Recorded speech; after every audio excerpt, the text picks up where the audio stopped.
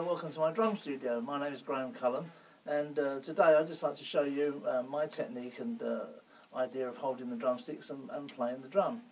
Now, when I was younger, I never was actually shown any official way of holding the sticks and playing the drum. I was brought up playing lots of rudiments and learning to play basic rhythms, but never officially, you know, how you hold the sticks and hit the drum. It was never seemed to come up into the conversation of the lesson.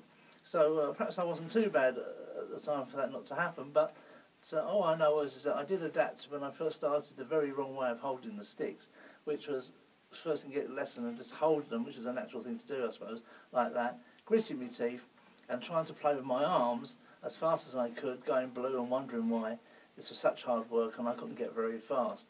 I think when you're younger you think that the whole idea of playing drums is to play as fast as you possibly can. I'm not sure why that is, but that always seems to be the way with all of us, doesn't it? But obviously as you get older and more mature, you start to do away with those little things and start thinking about music and technique of adapting to the music.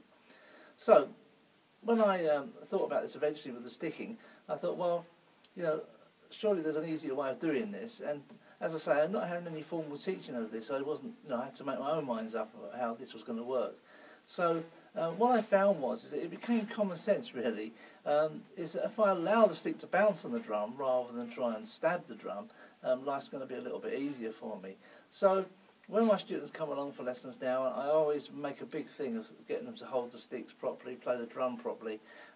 Obviously they'll develop their own little twists on this as they go along, but if they've got a good starting point, then they stand a chance.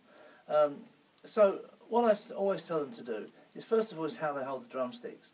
Now, obviously you don't want to grip your drumsticks like that because they can't go anywhere. You're relying on your arm to do everything. So what I came up with for myself at the very beginning was that if you just hold your drumstick in your thumb and your forefinger like that, between the sticks in the crack of the forefinger and the thumbs over the top like that. Okay, we got that. Okay, so now if you allow the stick to just move in your fingers like this, right? As you can see, the stick is moving. I'm talking to you. My arm's not moving. I'm not going anywhere. I can breathe, talk, do anything, and the stick is moving. Okay, so that's we stand a chance. So there we go, the stick's moving. Now what I do next is come to the drum. Now if you think of the drum as a football, a surface that you would bounce a football on, or a basketball or something like that, if you get your hand and you get a ball and you bounce it off the ground and you just return it with your hand like this, you're basically doing the same principle with your thumb or forefinger with the stick off the drum. All we're doing is returning it. Okay, so you notice that I'm moving the stick between my thumb and my forefinger, so I'm rolling the forefinger over the thumb, like that. Okay, and when I turn it round onto the drum, I just very lightly and very loosely let the stick bounce, and then I start returning it with that technique. Alright, it will take a couple of little fiddly starts, but once you've got the idea, you'll get it. Okay, and then just start off slowly. Speed is not what we're looking for here. Once you've mastered the thing, then you can adapt it to whatever you want. But for now, we just want to be nice and slow. Now, so this is how that would come off. Okay, I'm not forcing anything. I'm just letting the stick bounce, and I'm just returning it with that motion in my fingers. Now, we can make a couple of little adjustments here on the snare drum and on our stick to even enhance this even more. Now, we're all different, and all our hands are different shapes and sizes, and as you can see, I didn't win Slimmer of the Year this year, but hopefully next year.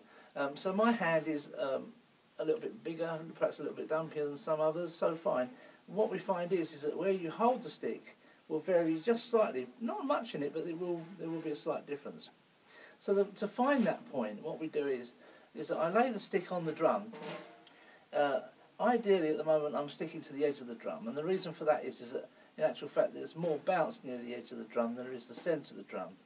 That's because we have the whole give of the head, the expanse of the head, so you will find there'll be less give in the middle, more give in the middle, so there's less bounce, and on the edge it's a little bit tighter. Now I tune my drums a bit more of the traditional older sound, I suppose. They're more tighter, more sharper sounding, where if you use a more deeper drum, lower tuning, you will find there will be a lot less bounce in the middle. So let's head towards the edge, because you'll find that it will help here. And also, I find that when you play different styles of music, whether it be jazz, funk, whatever, you know, and you want to do more than just an offbeat on the snare drum, you know, playing near the edge, you can still maintain a little bit, quite a bit of volume, and it will help you do this technique because of the bounce, okay? And then of course you're returning it with a stick. So, like this. Okay, so what I've done there, I'm holding it in my crack on my forefinger, and I've gone to the edge of the drum, or just within about 2 or 3 inches there, and I'm dropping the stick on the drum. See, it bounces. Now, obviously, this would be a bit common sense, I'm sure, to most of you, but if you come near the end of the stick like this, with your finger, and I pick the stick up, this is what will happen. Dead, no bounce. So the more we come to the middle of the stick, the more bounce will come about, and that's where we all vary. So you want to find your point, where it's best for you. So after you've sat there, relaxed a little bit, fiddled around with it, say for instance, this is what, you know, that's your best point for you. Then just put your thumb back and just lightly pinch it. We're still holding it the same, but we've found the best balancing point for your stick. We've got a technique of just rolling your thumb finger to move the stick, and we've found the best bounce point on the snare drum. So all those things are going to help us to work out. So let's put that all together. So now I can just drop the stick and then start to return it with my finger rolling over my thumb from the bottom. Okay, now this will take a little bit of a fiddle to start with, but once you've got the idea, it will just work itself out. So.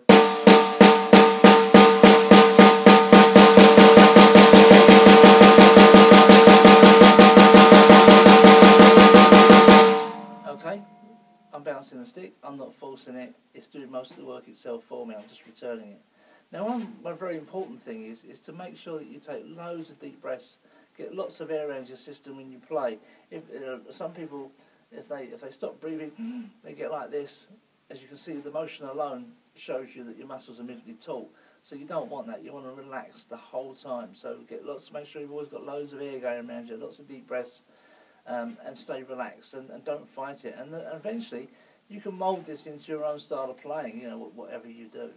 Now I adapt this technique to both hands, even though this is under the shoulder. You know, the same would apply to my left hand as well as my right hand, and if you're playing match grip. If you're playing a larger kit with more toms, naturally the match grip here is a far easier way of getting around a larger kit. If you play a smaller conventional kit, I do a lot of sort of jazz things, so I do a lot of bebop type style playing, so we're talking about ride cymbal, top, floor. So that motion like this is a great way for me to play. So, but if I was holding the stick like this, I'm going to be uncomfortably manoeuvring like this. So I find that the older style of technique is ideal for that. And anyway, the history has dictated that, hasn't it? Because, you know, we've come from, say, a military background, they adapted it to a traps kit, then came in the swing era, they still stuck to the style of playing, drum kits evolved with it, so it makes sense that that's the one that works out. But that's another subject, obviously. But I tend to play like this a lot. Now the same with this, I was never formally shown how to play like this. I used to watch my heroes that I was brought up with, though I'm not as old as I look. But I used to listen to obviously Buddy Rich, Joe Morello and people like that who had phenomenal techniques in this style of playing on a rudimental basis, you know, absolute masters, and adapted it to the drum kit. So I used to copy them, I used to hold my hand like this, but once again I used to sit and play, you know, wonder why this didn't exactly work, you know. Once again I was gripping it and just copying the picture but gripping it and just sort of thinking about my wrist. But once I thought of this in the same way I just told you about this, is that I just letting the stick move. Look, I mean, if that's wrong, it's wrong. What does it matter? The stick's moving. If it bounces off the head, great. So that's the first attitude. So with the left hand. But if you notice, it's a natural thing for my thumb to want to push the stick back. So the thumb's doing that. And what you'll find is that eventually you're messing around. You start using your thumb. You start using your finger. And eventually it becomes, in a funny way, a natural. The hand sorts itself out. I'm not saying that you shouldn't check out people that have got things online describing how to play techniques like this. You should check everything out as far as anybody's concerned of playing, because there's something to learn from everybody, and everybody comes up with something new or a twist or whatever, and that's what makes this all fun. So do that, whatever. But I'm just putting this across as how I came as a novice, wanting to play like this with no one telling me how. So, and also, it's only recently we've been lucky enough to have this technology of so much information. You know, even in my short lifetime, you know, this is, you know, I didn't have that. You know, when I was in my teens and that, I couldn't get on the internet and see someone do that. And most of the drum tutors around in those days were from the dance band period that were being brought up from even older, less knowledge styles that we've now got progressed and been improved on all sorts of things. So I had to do it myself in lots of ways. So anyway, so this left hand here will develop. So if you fancy ever trying that, just think of it in the same way. You know, just let the stick move like that. Let it bounce. Find your best point here. Let it bounce back with your thumb like a football. You try it using your finger, even though it might feel a bit strange. And just mess around with it and keep on, and you'll find that this will develop into some form of natural technique.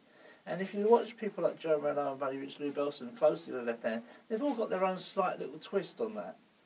Even though it becomes the same principle, but you know, they've all got their own slight, you know, some are slightly more arts than that, some are more flatter than that, you know, some tend to use their thumb more, you know, watching Buddy, for instance, you know, you'll quite often see the thumb quite often in the air here, where he's actually got the finger technique down more than the thumb technique. But then you'll find that you'll get more volume from the thumb, because you can snap the head than you will the finger. So there's all little things like that. We could do a big video, and there are videos, I'm sure, on this alone, so we won't go too far, but I'm just saying that both hands for what I've originally shown you, and if you did wonder about this, then mess around with it on those lines. I hope this has helped you, and it's a little bit informative for those of you that are new to this. Don't forget to check out my website, graemeculham.com, and I wish you happy drumming.